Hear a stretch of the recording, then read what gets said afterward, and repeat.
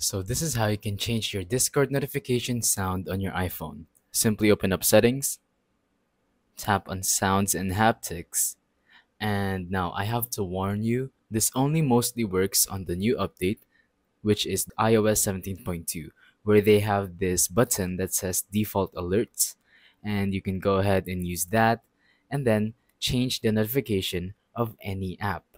Well, I have another method. If this one doesn't work, then I'm sorry, you're gonna have to update to 17.2, but if you can't, then I'm really sorry. But let's just go ahead and see if this other method works. Now, simply tap on text tone,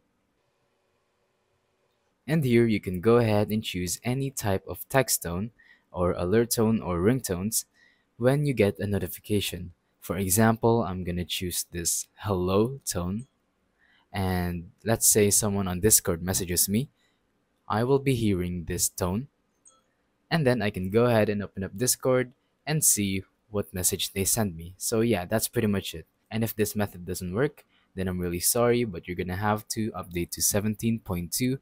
And if you do, just simply go to sounds and haptics and then tap on default alerts. And then you can change your notification there.